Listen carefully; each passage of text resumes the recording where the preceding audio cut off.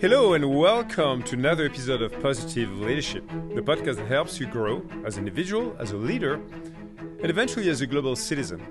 My guest today, Dr. Martin Seligman, is director of the Penn Positive Psychology Center and a Penn Master of Applied Positive Psychology program, and a man widely credited as the founding father of positive psychology. 25 years ago, at a time when the dominant focus in psychology was on mental illness, pathology, and dysfunctions, Dr. Seligman felt that psychology should not only be about fixing problems, but also about promoting and enhancing the positive aspects of human experience, such as happiness, fulfillment, and flourishing, an idea that was totally radical at the time. Since then, his ideas have come into the mainstream within his discipline and have also reached a wider public. Dr. Seligman has authored more than 360 scholarly publications and 31 books, including the most recent book, Tomorrow Mind, Thriving at Work with Resilience, Creativity, and Connection. As a leader, I must say, Martin, I've personally drawn on your work again and again through my career to build my positive mindset and create an environment that enables people to flourish and do more. It is such an enormous pleasure and honor to have you, Martin, on the podcast. A warm welcome to you. Well, thanks for having me on, JP. So, Martin, I'd like to start at the very beginning of your journey, if I may. I think you were born in 1942 in New York and raised in a middle-class Jewish family.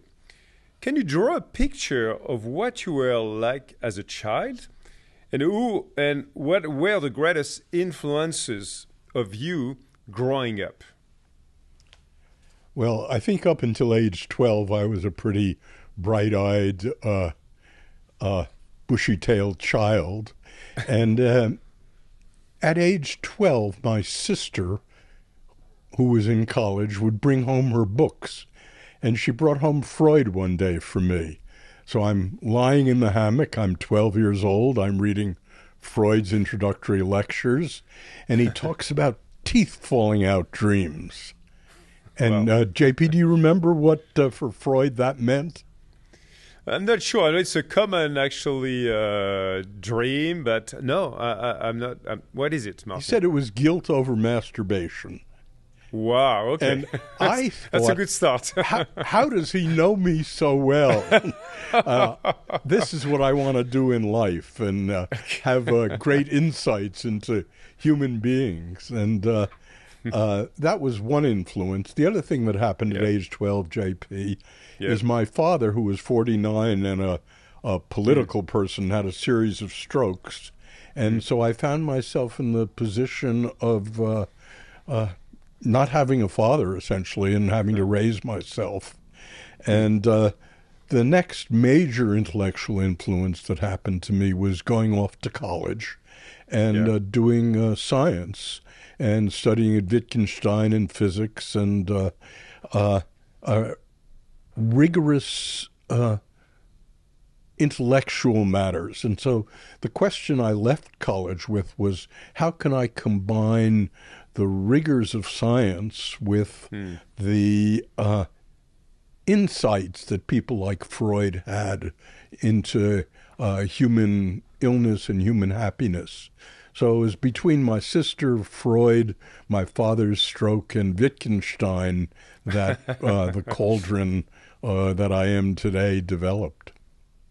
No, it's amazing and really interesting as well as I read your book, Martin, to understand that you've been going back and forth and connecting the dots between science, social sciences, and philosophy as well. I know you also were very, I would say, passionate about philosophy. So I'd like now to really understand what made you want to study psychology.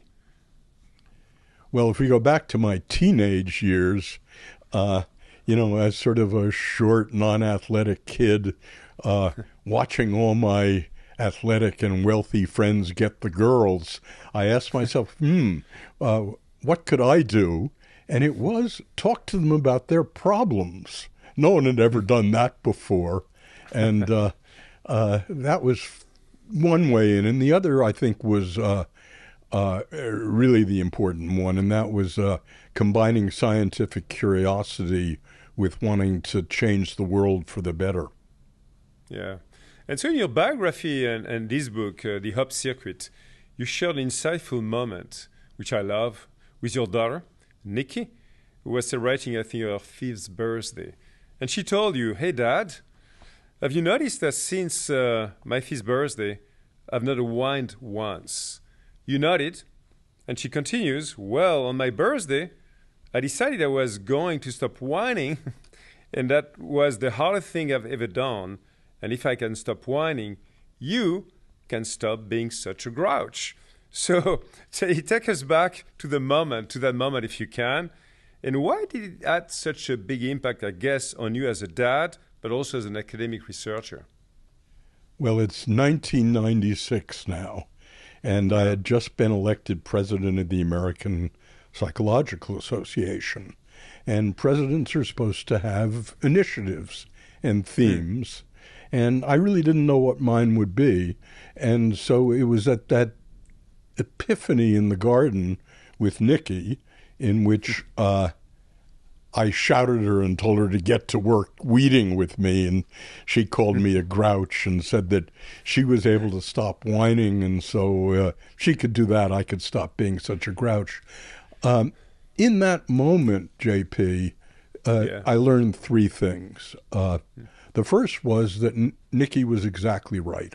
I was a grouch, and I was proud of it. So a grouch is someone who can see everything that's wrong and can criticize it. And indeed, I was proud of doing that. But for the first time in my life, it occurred to me that perhaps any success I had had in academia and in the world was not because of critical intelligence, but in spite of it. And so I resolved to look harder for what was right rather than for what was wrong. That was the first thing. And I also resolved to become a happier person. And indeed, I measure that kind of thing. And it worked. The second was that I realized that my theory of being a parent or a teacher was wrong. Essentially, it was remedial.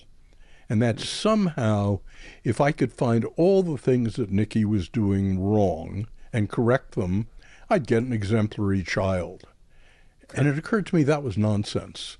That conversely, what I really needed to do was to find out what Nikki's strengths were. I had just seen one, the ability to talk to an adult.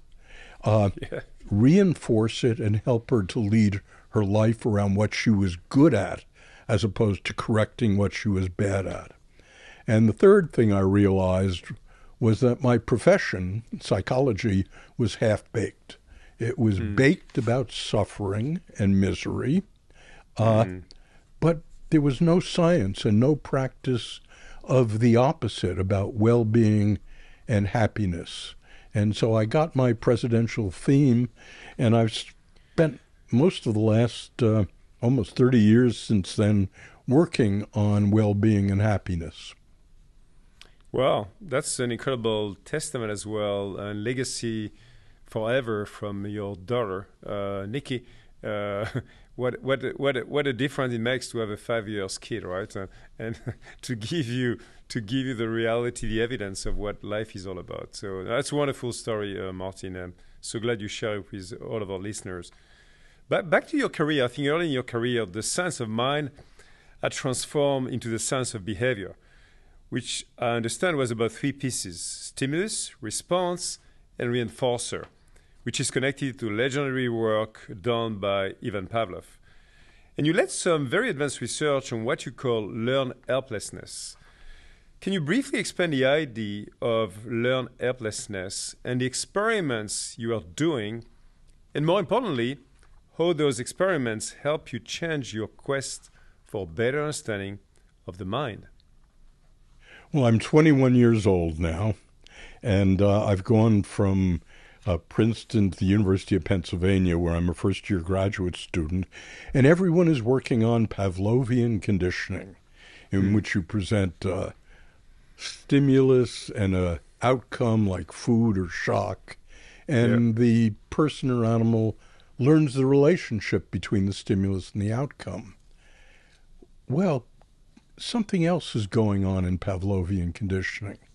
There is nothing the subject can do to change the outcome.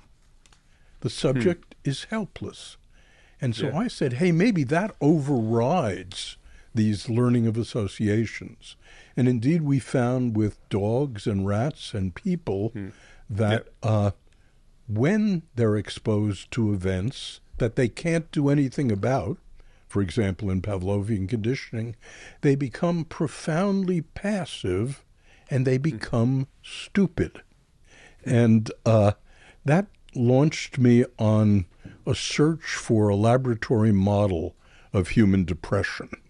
So learned helplessness was the finding that when people are exposed to events they can't control, that it produces a profound passivity. That was an incredible insight, I guess, at the time, where there was so much built, and still today in many I would say contexts, you can hear still people talk about Pavlov as a law of evidence for everything in life, and I think that was a pretty deep insight. So you received your PhD in psychology in 1967 from the University of Pennsylvania, and spent the first few decades of your career working on the relief of suffering, as you said, Martin. You looked at misery, schizophrenia, depression, and you were known in particular again for this work on learned helplessness. Then in 1998, you actually mentioned already, you gave a now famous presidential address to the American Psychological Association, in which you called for a shift in focus and resources toward the study of positive psychology. That address, titled Positive Psychology, an Introduction, is often considered a landmark moment in the establishment of positive psychology as a field of study. So given the different steps of your academic career we briefly discussed together, what triggered this speech and what were the key moments of truth, beyond, of course, this episode with Nikki that we talked about, that got you to create and focus on positive psychology? About 2 years before I was president of APA, Consumer Reports enlisted me to do a study of therapy in the way they study automobiles and washing machines. And so I helped them launch a large survey. And to my surprise, coming out of academia, which had basically debunked a lot of therapy, we found that therapy was rated very highly. It was like a really good washing machine. And it occurred for me for the first time as an academic that maybe this would be a route to bringing better science to APA, since APA was mostly practitioners, and it needed a dose of science. And indeed, I decided to run for president of APA. I hadn't been president of anything since the ninth grade, and I wasn't a very good ninth grade president for that matter. But the incident with Nikki in the garden, in which I realized that psychology had been monomaniacally about misery and suffering, that it had missed so much of what people want in life. So those people listening to me now, when you go to bed at night, you generally are not thinking about how to go from -8 to -5 in life. You're asking how to go to +4 and +6. And where was the science and practice of that? And so it seemed to me an enormous lacuna in psychological thinking, that it somehow missed the good life. What makes life worth living, as in its endeavor to remove the things that cripple life. So it became my passion and endeavor to get my fellow scientists and practitioners to work on the good life, what makes life worth living. That was the inspiration. Well, I'm so glad you had such inspiration early on, Martin, so all of us can enjoy and, of course, learn more from you and many of your peers. Recently I had Professor Kim Cameron on the podcast, who in 2002, a few years after your speech, founded the Center of Positive Organizations based at the University of Michigan. It's a world-class research center that has played a key part in establishing what was then a new field, management science. He told me that it took a while for people within the business community to grasp the importance of focusing on positive emotions, to understand it was not just about smiling your way through each day, regardless of how you were feeling, to recognize the value in being able to view events in a way that's constructive and positive.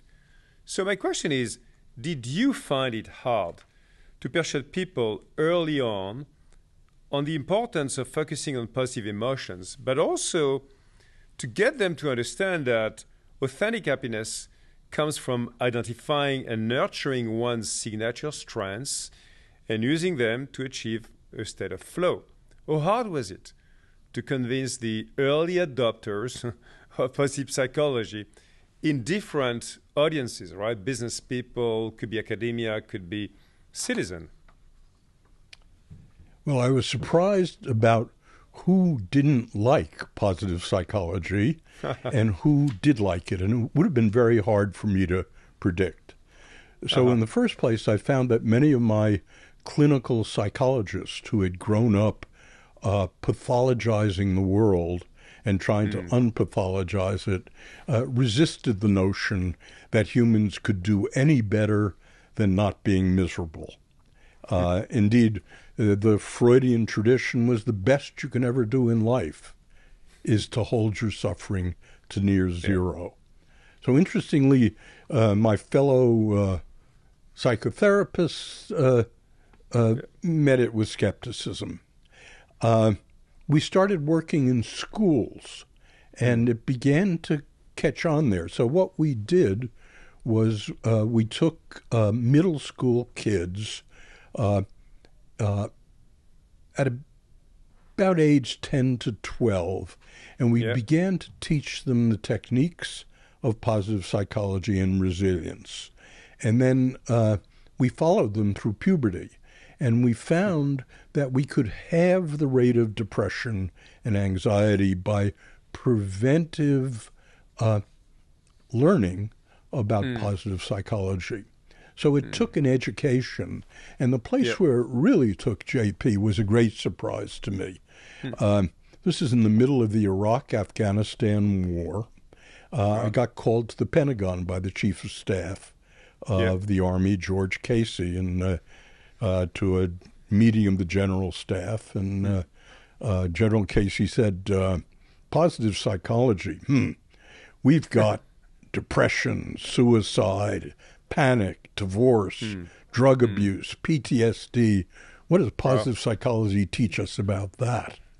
And I said, sir, I went to military school, JP, so I knew enough to say, sir, you just described what soldiers go through when they face severe combat. But the reaction of soldiers and humans generally to bad events is bell-shaped. You've described the left-hand side of the bell, the people who fall apart. But what you have to remember, sir, is that in the middle you've got resilience. Now, resilience is have a hard time after combat, but 3 months later you're back where you were, both physically and psychologically. But often overlooked is the right-hand side of the curve. And these are people who do very badly in combat, who really suffer from it, often show PTSD symptoms, but a year later are stronger physically and psychologically than they were to begin with. So my recommendation is that we move the United States Army to resilience, to post-traumatic growth. And indeed, at that point, General Casey did something which I'll remember for the rest of my life. He said, my legacy, Dr. Seligman, to the United States Army will be to create an army that is psychologically as strong as it is physically, and I'm allocating $140 million to it. And your job will be to teach the Army positive psychology and resilience. And I said, well, how can I do that? He said, well, we've got 40,000 teachers in the Army. I said, really? And yeah, the drill sergeants. Yeah. So your job will be to teach the 40,000 drill sergeants positive psychology, and they will teach the 1.1 million soldiers. And that was the big uptake for positive psychology in the world. That's huge, Martin. And if I may, we'll come back to that a bit later in some of the details, because I love as well the practicality, the exercise. We'll come back to that later. Hang on for listeners. But I also love you to talk a little bit about business circles. Have you also dealt with business people, and the way they've been approaching, again, positive psychology? Yes, the major uptake in the last 10 years has been big corporations. Let me give you my background, JP, about this. I've been teaching large groups of people happiness, well-being, and resilience. And when I talk to CEOs about this, they would often say to me, well, that's nice, but my job is profit. Is happiness profitable? And indeed, I knew the literature on this. There are about 100 studies in which you measure the happiness of workers, and you measure their productivity, and maybe the more happy workers are, the more productivity. But something really major has happened in the last couple of years that solidifies this and makes it convincing for me. So the first thing was our studies in the United States Army. And and by the way, JP, here, unlike most psychological work, I'm not talking about samples. I have everyone in the Army. So this is a study of 900,000 soldiers. On day one, when they sign up, it's a regulation that they take a test that I was part of the designing, and it asks about psychological well-being, ill-being, and the like. And then we follow 900,000 soldiers after day one for 5 years. And there are two big awards that the Army gives for this. The first is exemplary work. It's a medal. 12% of the Army earns it in 5 years. And heroism. So we asked the question, could we predict from day one who's going to do exemplary work? And by the way, the Army has 150 different jobs. This is not just infantry. We found we could robustly predict it. 3 things on day one predicted exemplary work over the next 5 years.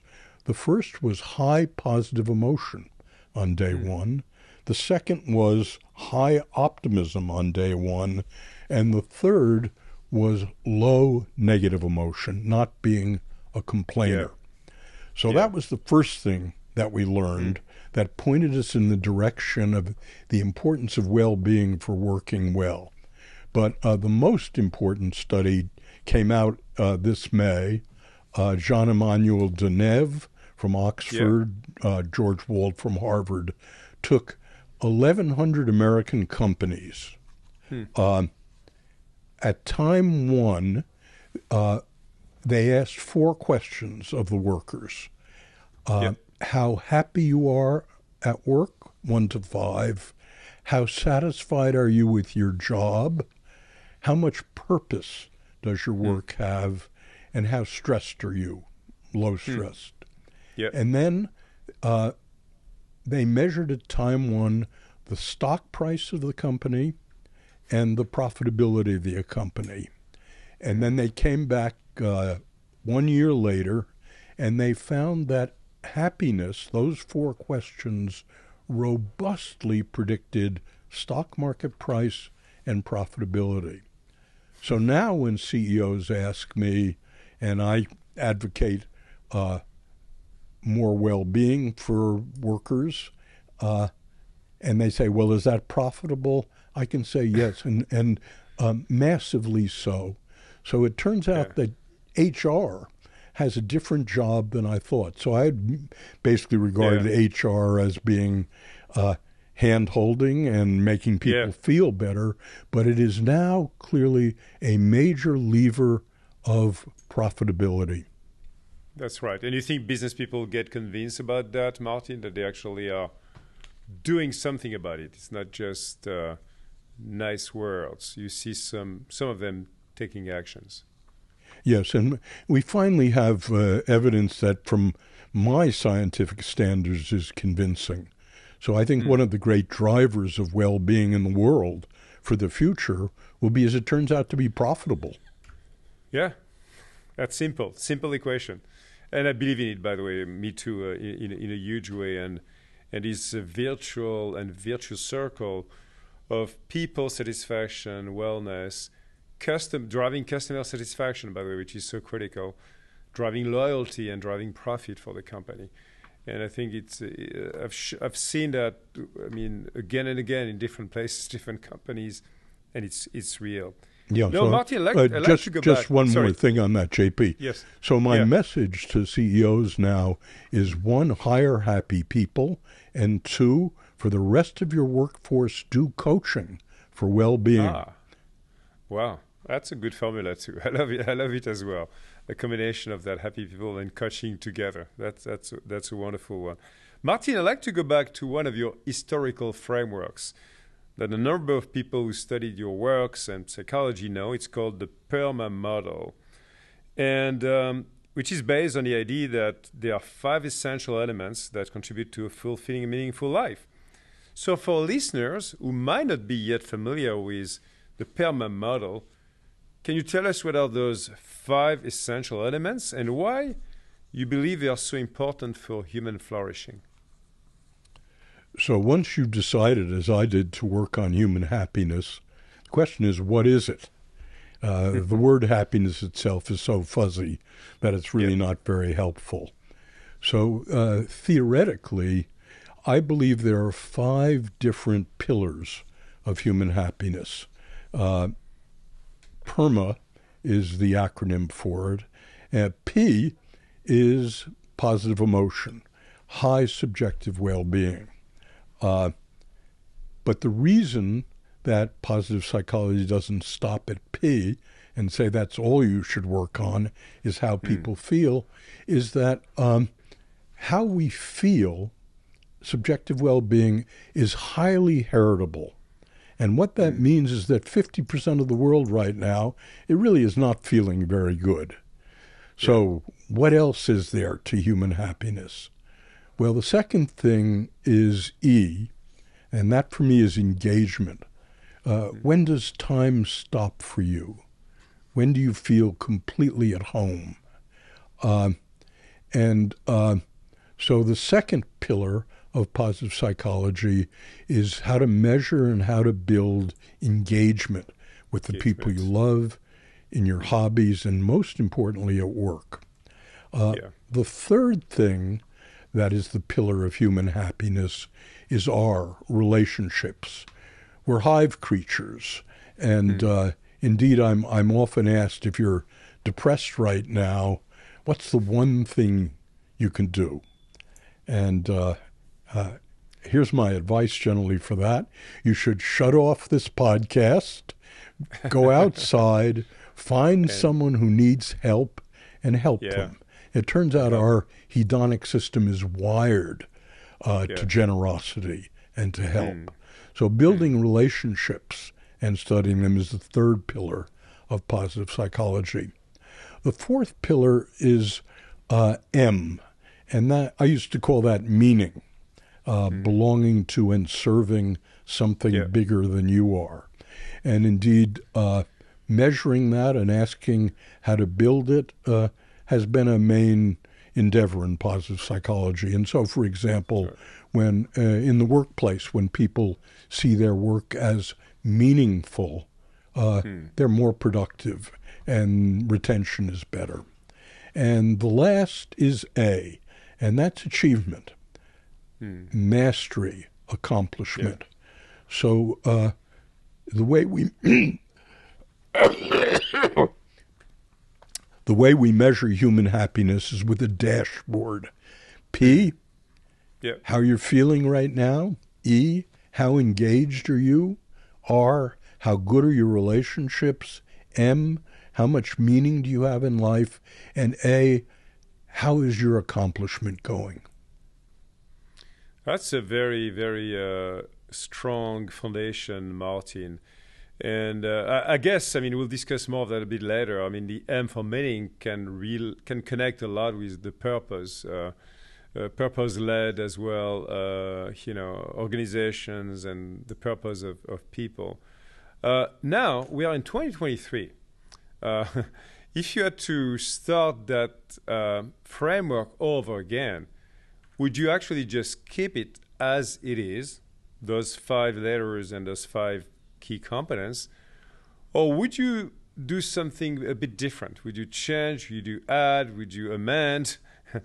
Would you come up with a new acronym today, Martin? M has changed for me. So when we ask people about meaning, how meaningful is our conversation today, JP? People see that as kind of pointy-headed and hard to answer. But there's another question which we now do in companies and around the world. It's a different M. It's mattering. To what extent do you make a difference to your family, to your corporation, to the planet? And if you vanished right now, what would the consequences be? People are much better at answering mattering questions than meaning questions. And very important for managers, there are things you can do to increase the amount of mattering that people feel on a team, for example. But it's very difficult to change the amount of meaning they have. So the one change I'd make is M migrating to mattering from meaning. Mattering. No, I love the way you've been defining mattering, Martin, both starting with the family, continuing with the organizations you work for, business, I mean, it could be civil society, and eventually the planet, humanity as well, which I think is we'll come back to that as well, which is the third kind of circle of the impact we can have on the world. Now, you talked, about this amazing story of the work you did with the Army, which is really mind-blowing, because when I was reading that also in your book, think about the 1 million people scale of the programs. I'd love you, maybe, if you don't mind, coming back on some very specific elements. You talk about a questionnaire, then you talk about the way you measure prediction of resiliency and more. What have been some of the key techniques if you were to pick? I know there's, I'm sure, a lot in the handbook and the training materials, but you have to pick a couple of the most important principles for the managers, I would say, lieutenants, whatever, generals of the Army, different levels of management. But let's take first level of management in the Army. What would be the top 2, 3 key coaching advice you would give them? Well, the first, oddly enough, comes out of marital therapy. And it's massively important in the workplace and in the Army. Now, marital therapy traditionally studies how people fight. And indeed, in marital therapy, what you're trying to do is to make them fight more constructively. That is, you're trying to change insufferable marriages into barely tolerable marriages. Well, that's not positive psychology. Positive psychology is about the question of how to create good relationships, not less bad relationships. Now, about 15 years ago, in the field of positive marriage counseling, people ask the question, not how do you fight, but how do you celebrate together? Now, I want you to imagine your spouse comes home with a victory, some really good thing. What do you say to her? Well, there's a 2x. Wonderful achievements. Congratulations, wonderful. That doesn't do anything. Let me tell you about that. Okay. So consider a 2x2 table in which active, passive, constructive, destructive are the first two dimensions. Yeah. So Mandy, my wife, is a amateur black and white photographer. A few years ago, she came downstairs and said, "Marty, the editor of Black and White just called me. I've won first prize in black and white." Wow. So what do I say to Mandy when she says that? Well, what you and I both would have done, JP, is said, "Congratulations, dear, you deserve it." That's passive constructive. It has no effect on a relationship. It's wallpaper.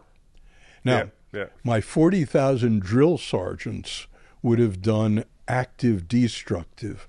Man, do you know what tax bracket that award is going to put us into? That's a destructive of relationships.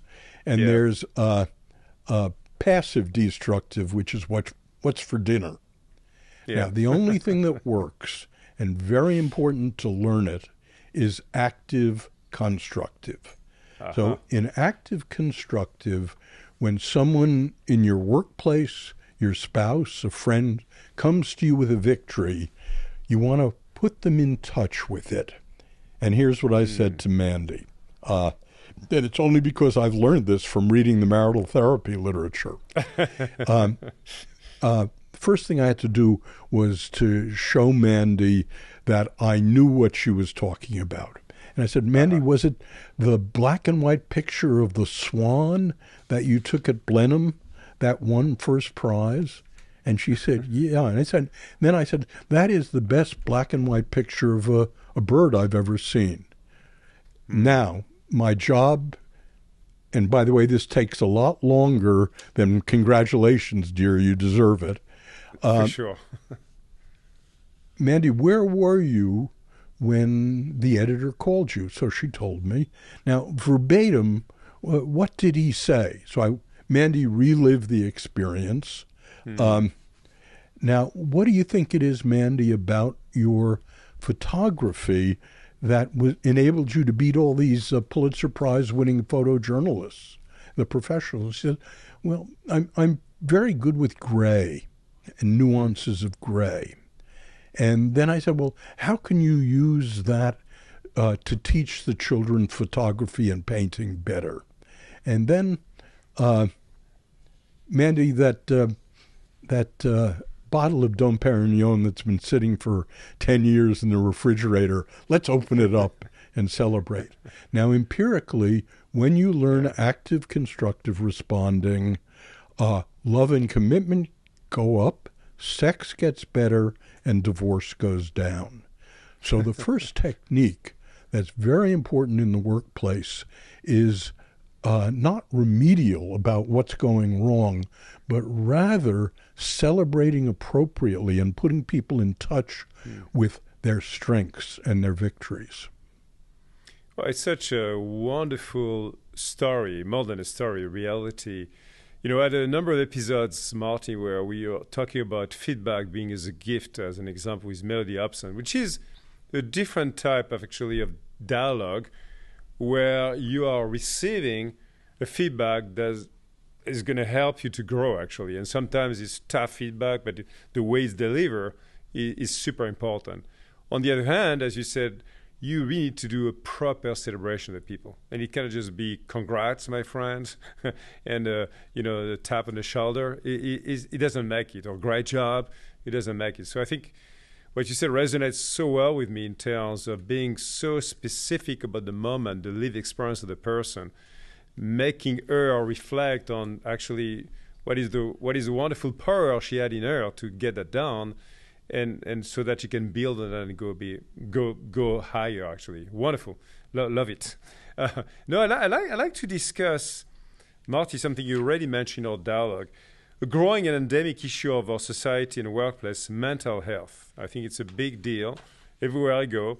mental health disorders are among the most burdensome health concerns in the U.S. Nearly 1 in 5 U.S. adults aged 18 or older reported any mental illness since 2022. In addition, 71% of adults reported at least one symptom of stress, such as a headache or feeling overwhelmed or anxious.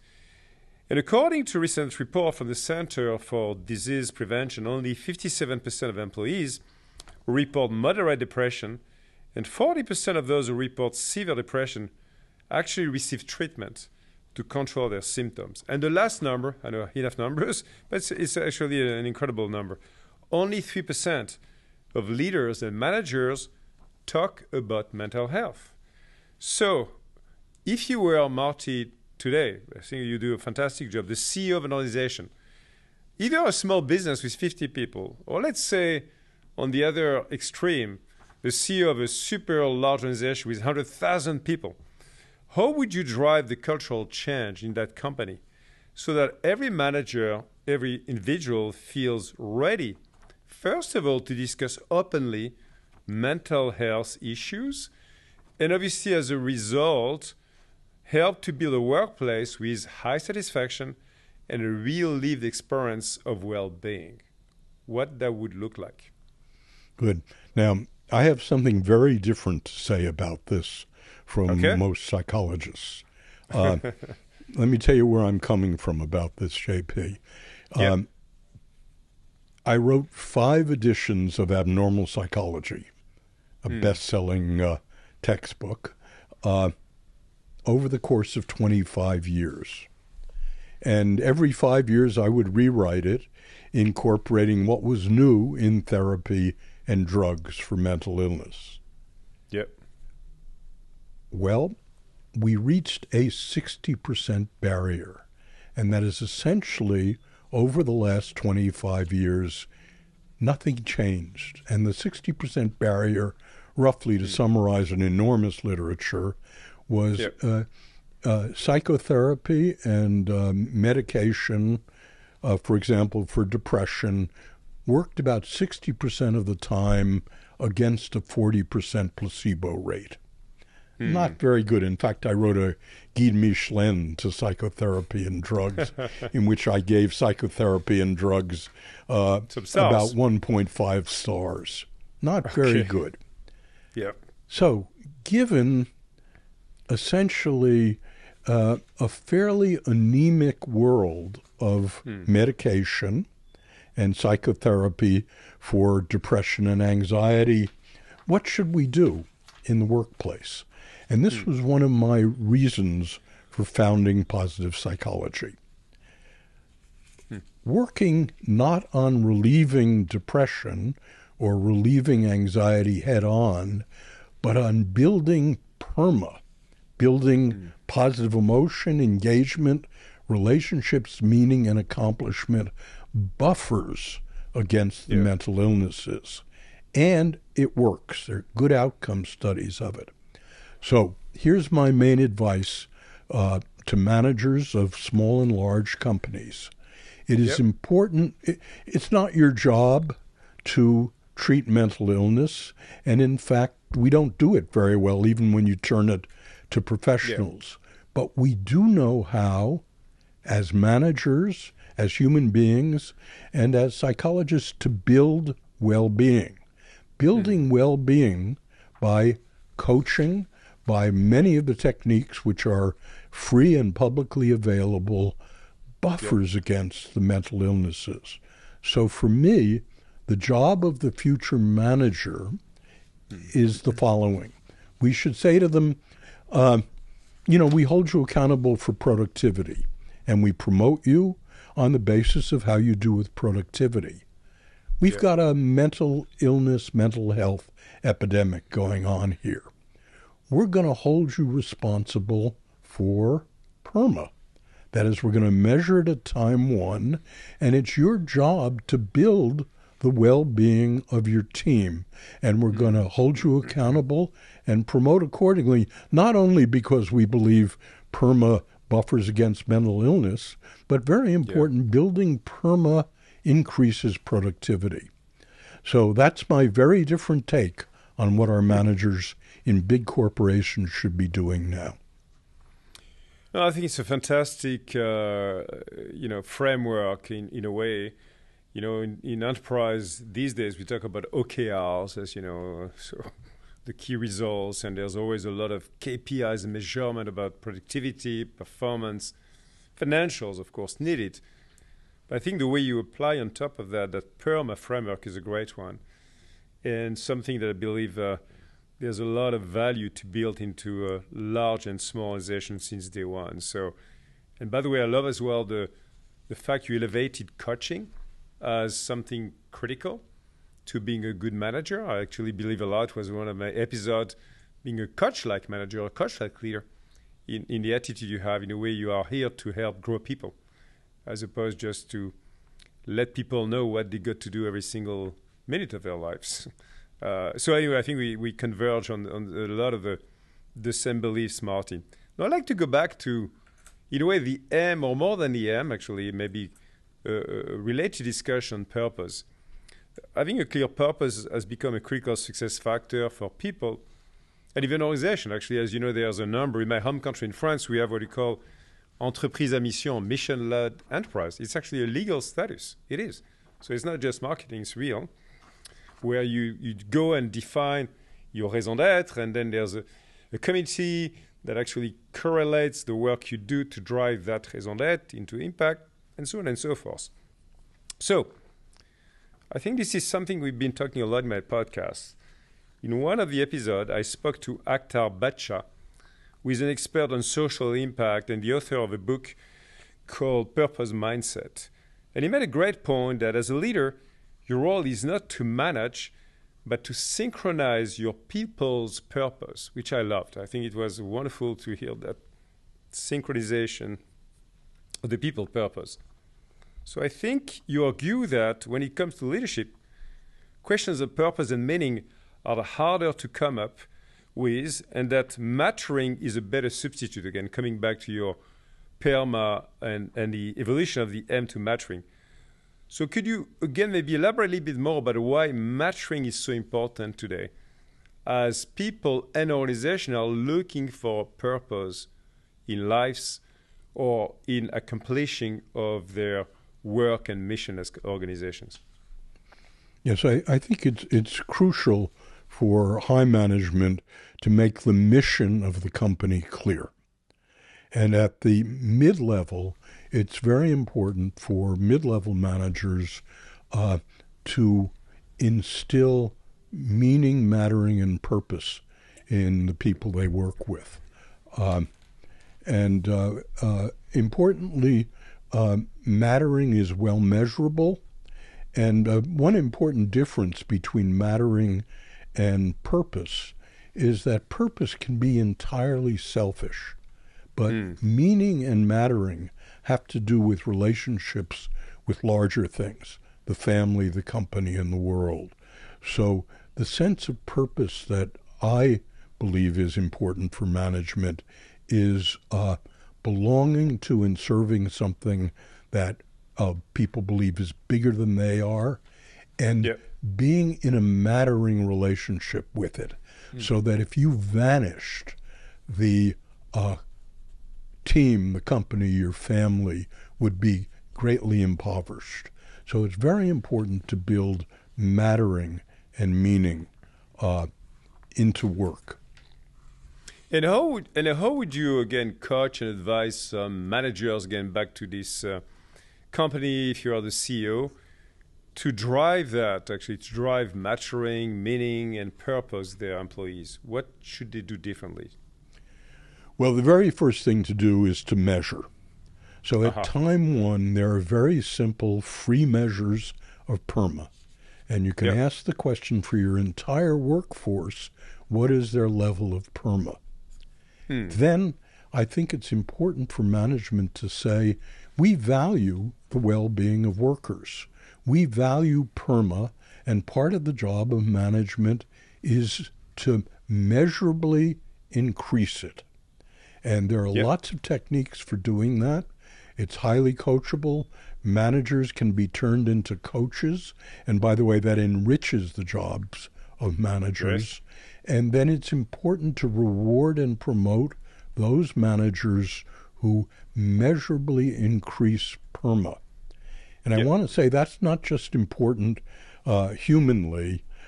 If you're a CEO that only cares about profit, the evidence is now quite compelling that increasing PERMA increases profitability. I think it is again getting proven again and again, Martin, and it's great to see actually a lot of new studies coming up with that evidence. No, I like us to dig down on leadership. This is a big word being used in different contexts. And as you know, the foundational work you built has inspired a school of leadership called positive leadership, which is obviously something I'm very keen about personally.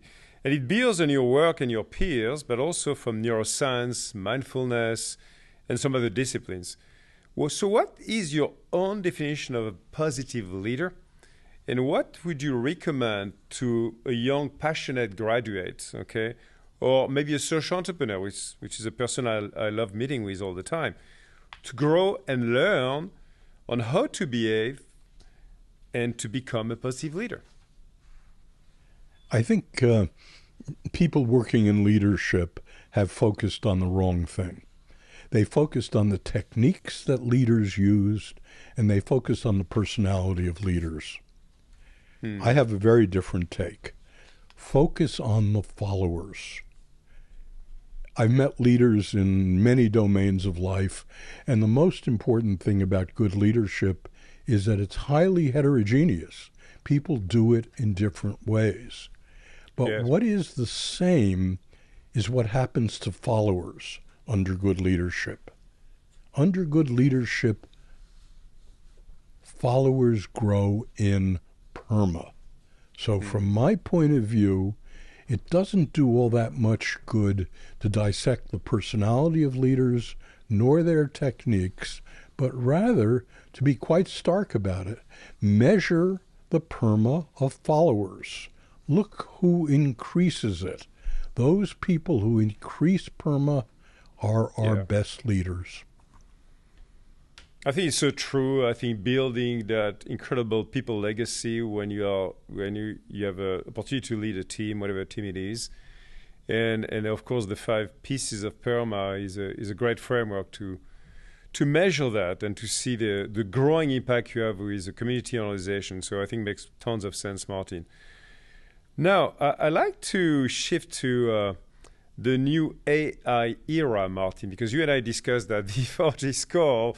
And I was so excited, inspired by some of the new discovery you've made yourself, because I know you love experimenting with technology. I know you've been using ChatGPT and equivalent models, even from China. So I'd love us really to understand the way you've seen AI that is being used by, I think, one of your students, being actually helping you. And first of all, helping you actually in terms of your job, what you do, and maybe being more productive, but also being actually still very much responding to the questions. And the way it's been helping you and others now to build what you call your personal story, your personal narratives. So would you mind talking about those 2 things? First of all, explaining our audience what is this personal narrative all about and why it's so critical to be able to build your own life story as part of your identity. And then we can go and get into the conversational AI and what does Martin GPT looks like. Like many of us, I've been working full-time for the last 8 months on AI and positive psychology. It's the most revolutionary development in psychology in my lifetime. So there are 3 things I want to tell you about JP, and the first is about narrative identity. Now, as a therapist and a coach, what I do in the first month is I try to get to know my client. I try to find out what their life story is. And if I'm good at it, I get someplace, but it's difficult. So the first thing we did with Chat 4.0 was to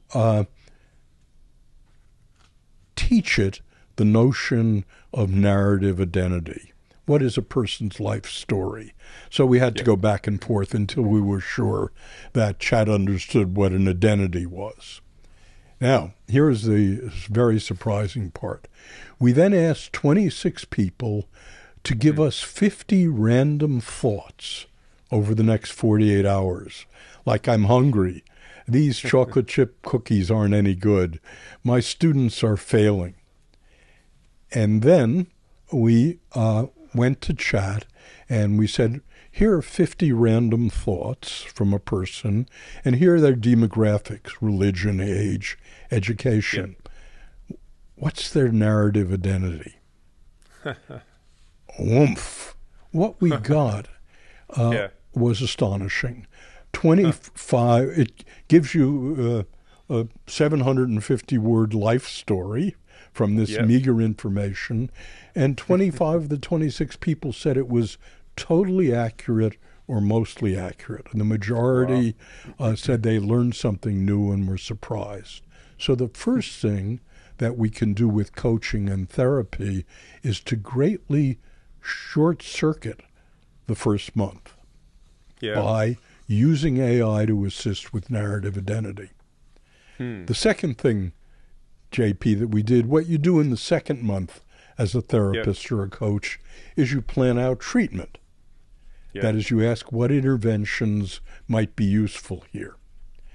So we asked AI, give us, here's the narrative identity you gave us. Give us a treatment plan. And again, did just as well as I would have done, if not better. So we short-circuited the second month. So the bottom line of the first two findings, JP, is that we can make coaching and therapy, even at the managerial level, by the way, much more accurate and efficient and time-saving, so that you can actually get to work on implementing the interventions. But it was the third thing that knocked my socks off. When 4.0 came out, one of my former PhDs, who's a staff member at Xinhua in China, wrote me and said, Marty, we've got lots of anxiety and depression in China, but we have a shortage of coaches and psychotherapists. So we've created a virtual Seligman. I said, what? And we fed it your books, your speeches. It's called Ask Martin. By the way, it's free. And try it out. So I went to Ask Martin, and I found in my voice, simulated in English and in Mandarin, you could ask it a question. And I'll just give you a emblematic thing. Example. Every day I get several emails, people around the world asking me for advice.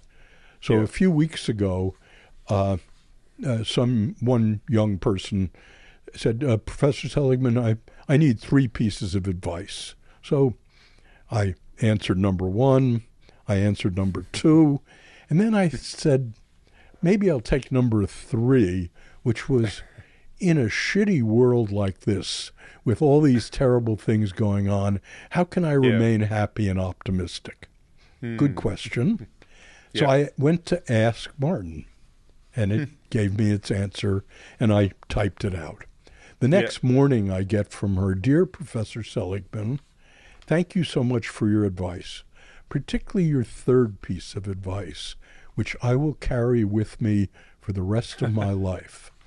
It turns out the content that Ask Martin gives, it's a better therapist than I am, it's a better coach than I am, and it should be enormously useful for individuals seeking advice and for coaches and psychotherapists. So where we are 6 or 8 months after 4.0 is we have a machine that gives accurate narrative identity, that does treatment planning, and most importantly, does better therapy than I do. That's pretty mind-blowing, Martin. It's pretty mind-blowing. And you basically are saying that you see the day almost there where we can use our AI assistant or copilot as a therapist or as a coach, right? But what will be your guidance to moderate or regulate, we'd say some policymakers, such agents if they start hallucinating, get out of control, to make sure they play the right role when it comes to our mental well-being? Any advice? Yes, but I think it's different as usual. My job as a scientist, as a therapist, as a leader, has been, ever since my presidency of APA, was to find out what was right, not what could go wrong. So my first and consuming reaction to AI is look at all the good things that this can do. Now, there are a lot of doomsayers out there who are better than I am and can see all the awful things that might happen, and I'll leave it to them to warn us about them. Right now, my job in many ways is to ask the question, what's the very best help that AI can give us? That's a great question. Finding out what's wrong, I hate to say it, is child's play. Finding out what's right is genius. And I love that genius work, and I think it's wonderful to hear the way we can harness the potential AI for again, the greatness of humanity and society, Martin. I'm so much in agreement with you. Almost there, but I have so many questions I could ask you for so many hours. But I'd like now to finish, almost finishing, by exploring with you, Martin, the third circle of positive leadership. We discussed quite a bit the first one about me, the second one, me and others, relationships and the way we engage, and many pieces of the PERMA framework. But I'd love to talk about the third one, me and the world. And you talk a little bit about this one, but I'd like to expand. At a time where humanity is confronted with some huge environmental, social, human rights issues, is there an opportunity for each one of us to drive positivity in the world? And if that's the case, do you consider altruism, philanthropy, or the opportunity for all of us to serve others with no expectation in return as a path to build our own positive mindset? In other words, does it matter to get out in the world and have a positive impact? I'm often asked by students for career advice. What should I do? And I think what I believe about that and what I tell them is the best answer I could give to your question, JP. Yep. So what I say is, first, find out what you're good at. Find out what you're a natural at. Yep. Second, ask what the world most needs. Mm-hmm. Find a career that matches what you're best at with what the world most needs. Yep. I think it's a great, simple formula, very much aligned with the ikigai, indeed, of the way you can connect your strengths, your passion, what you could be paid for as well, with what the world needs the most, actually. So I love it, Martin. Now, I know you are extremely curious about the way biotechnology, neuroscience, genetics, and AI could have a transformational impact on humanity. And again, given some of the breakthrough innovation we just discussed, and more happening actually on all those sciences, imagine yourself as a young Martin again, back a few years back, as a freshman in university, or maybe becoming an entrepreneur or something else. What is it, and what would be your calling today, Martin, if you were to start all over again in 2023? And what will be that future of positive psychology?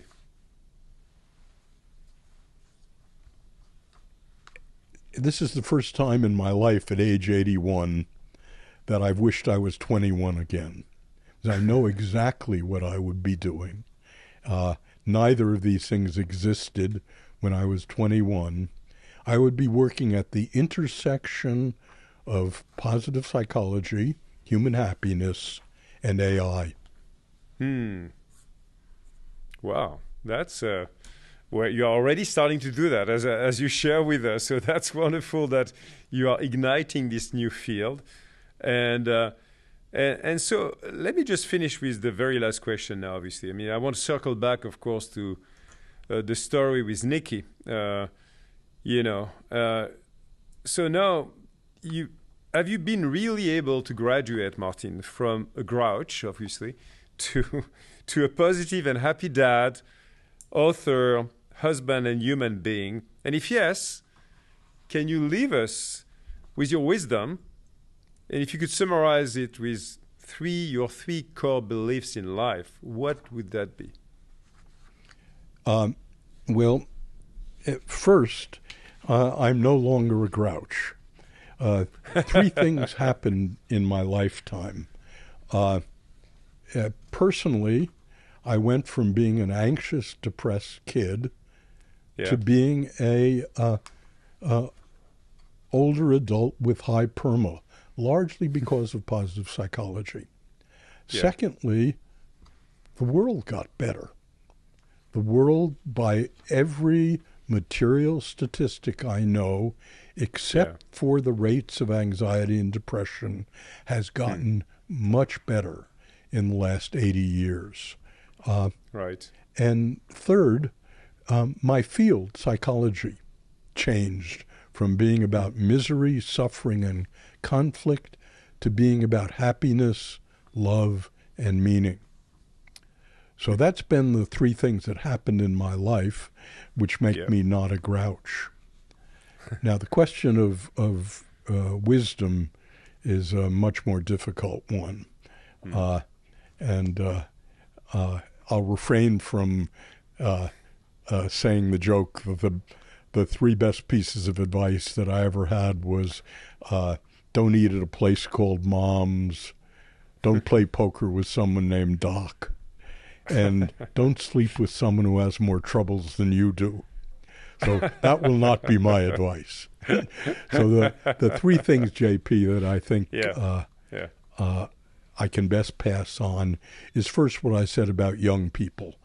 Find the career that best matches what you're really good at with the world, what the world needs.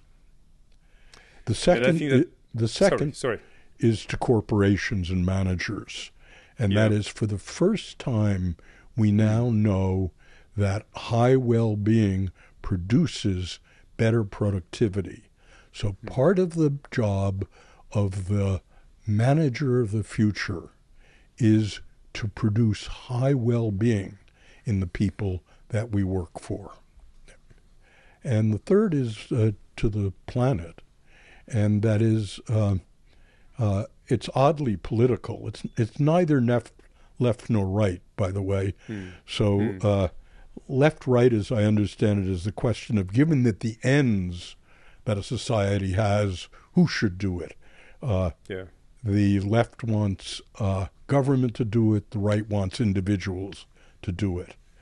But my view is that it's the ends that are at issue, that nations, corporations, are not about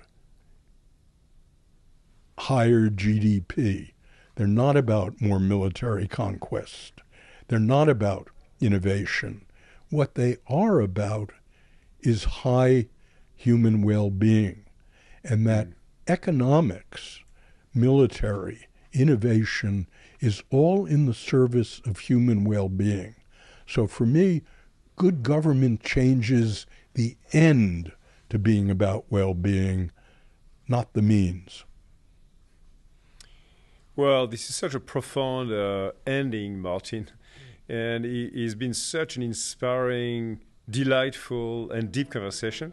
And I'd like to say thanks a ton for the amazing contribution you had not just on me, but I know on millions of people, to see the positive side of the world and drive it and live it in our lives. So huge thank you, Martin, for everything you do. And again, I wish you the very best in your field intersecting with AI now, because I'm going to check this virtual Martin AI Copilot very soon. Thank you, Martin. Thank you for having me here, JP. I very much enjoyed our conversation.